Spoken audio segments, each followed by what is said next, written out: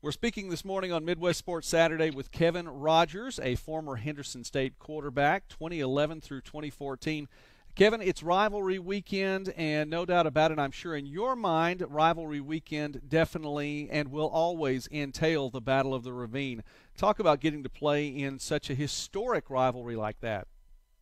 Oh, Joey, first of all, thank you for having me on the show. I appreciate the work that you do and shining some light on this game. I always thought that this game deserved more recognition than it always got. And I really love this is one of my favorite games to play all year. And it was one of my first big breakout games. And so it has a special place in my heart, and as it does with many people. And so it's just different. And you really don't know.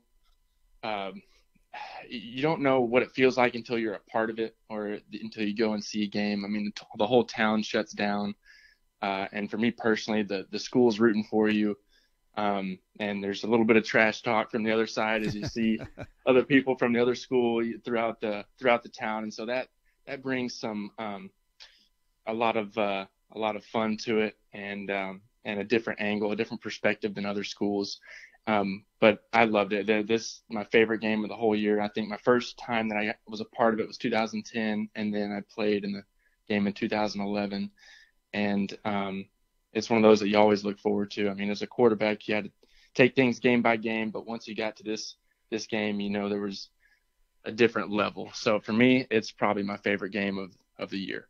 Well, the 2011 game, a tight matchup, a classic win for Henderson State. As a matter of fact, during your time there, you went 3-1 as the starting quarterback for the Reddies over the Tigers in this rivalry matchup. Think about 2011, classic matchup. I look back to 2013 as this game started to become something a little more on my radar, and a triple overtime victory, 60-52. That just is a phenomenal rivalry game. Just overall, that's an instant classic as well. Absolutely. 2011 was interesting because I was younger and I was a redshirt freshman, and so I had to make sure I was prepared personally and that my eyes weren't too big for the lights that night, and that I just did what my coaches taught me to do and relied on my teammates. And so when it came down to the wire, that was my first experience with it. And I said, oh boy, here we go. 3 more years of this. I don't know if I can handle this.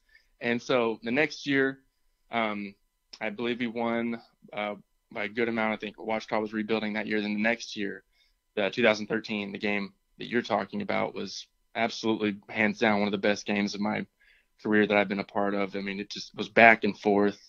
I think it goes down as one of the greatest in history. And at that point, I had been more comfortable with the offense, more comfortable with my teammates, and I think things were really coming together. But it got to a point where we went to the first overtime. Once they went down and scored or kicked the field goal, we went into overtime, and it was, okay, all right, we've been in an overtime game before. We know what that feels like. And then we go to the second overtime, and they score. We score, they score. We go to the third overtime, and there's just a point. I remember after that game, just kneeling at the middle of the field with when Coach Max was talking at the end, and just feeling completely exhausted, like I've just given everything that I have, and I couldn't give any more. And I hadn't felt that way before, and it was an amazing feeling of being victorious, but also just a hard-fought battle. So you're right, that was one of the best in history.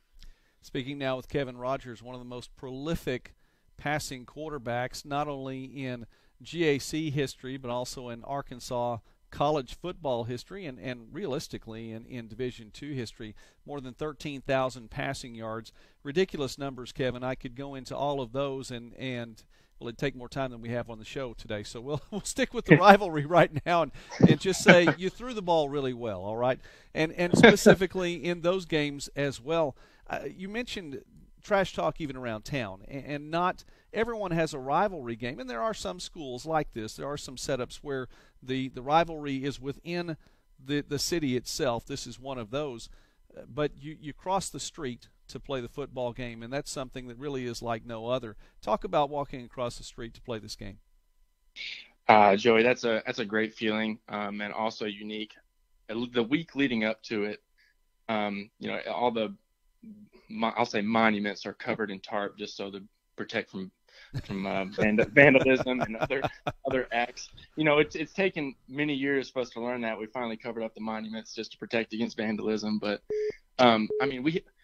we go to church with people across the street. We go to classes together, and we see each other a lot. Or during the off season, we may have the players get together and have kind of a joint practice, or we may, run routes, and because we're there to get better together. We're there, and we have things in common. But that week, it's just we're all, we're poking fun at each other. We'll see each other at the gas station, and it's like if I see a defensive lineman, it's like, hey, you better watch your back. I'm gonna get you this week, or we just kind of poke each other back and forth. And so that's one unique aspect about it. But walking across the street, I remember specifically, and at this point, the dorms weren't built on that field by the stadium, and so it was still just an open field, and they had a kind of a carnival set up that day.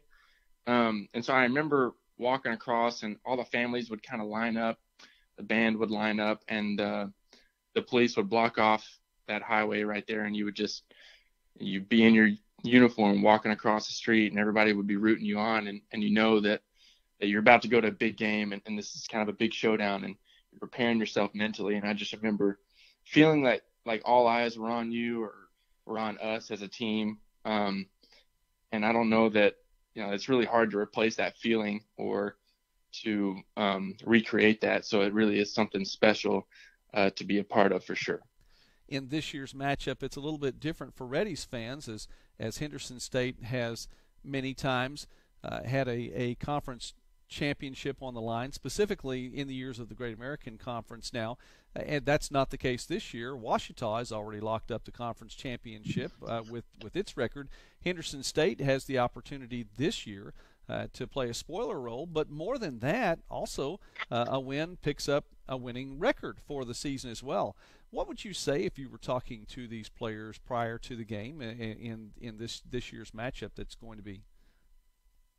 Absolutely. So, first off, congrats to Ouachita and what they've done. That's a feat in and of itself. But that's the other thing about this game, and what I would tell my players if I was the coach is, listen, this is just another football game, but at the same time, we have a chance to improve ourselves as a team, ourselves as players, and use this as a stepping stone and a launching point for next season, which is the experience that I had in 2011. I had a good game and figure some things out towards the end, and really use that to get better in the off season. And not only that, this is bragging rights for in the next 364 days. Yes. If you're gonna, when we're talking about seeing these players at the gas station or at church on Sunday, are you gonna be able to say something back to them? Or are you gonna have the winning argument that, hey, remember that game where we had here was a score and we win for the rest of the year? Or are you going to have to swallow that pill and think about next year? So this is all on the line for us. We have nothing to lose. We don't have a playoff spot that we're playing for. So we might as well just go out here, give it our all, and see what happens. And that's the thing with the game, is that anything can happen. I think we played this part in 2011 where we were the upset or the underdog team, and we ended up upsetting OBU, and it's happened to us, vice versa. So you can throw the records out the window, and I really think it's going to be a great matchup. It's funny. I was about to ask you that question. I've heard that said many times about rivalry games, and I wanted to see if that was how you felt about it. Is this one of those where you do throw the records out the window, and it's all about this game? I think so. Now, again, you can't predict the future, obviously, and you can't. We don't know what's going to happen or what the mindset of the players are. But I really do think you can throw the records out the window, because anything can happen. Stemeti, the quarterback for HSU, and the offense, they can all figure it out, and they can throw 60 points up on the scoreboard, and the defense can shut out the Tigers, and they come away with the win, and they might figure it out. Or Ouachita might have them figured out, and they might throw 60 points up on the board. You just really don't know, or it could be close. The way that these coaches, both Coach Knight and Coach Maxfield, prepare their players is, I think, well above average and extraordinary. And they know each other on top of that, and they know their tendencies. So they know that, and I think that's what makes it, really takes it to the next level, and allows you to throw those records out the window. We've had an opportunity today to speak with Kevin Rodgers, former quarterback for Henderson State for the Reddies, 3-1 in the Battle of the Ravine. Kevin, thank you so much for taking time with us today. We appreciate your being a part of Midwest Sports Saturday today in this rivalry weekend. Absolutely. Thanks for having me, Joey, and looking forward to more in the future, and have a great day.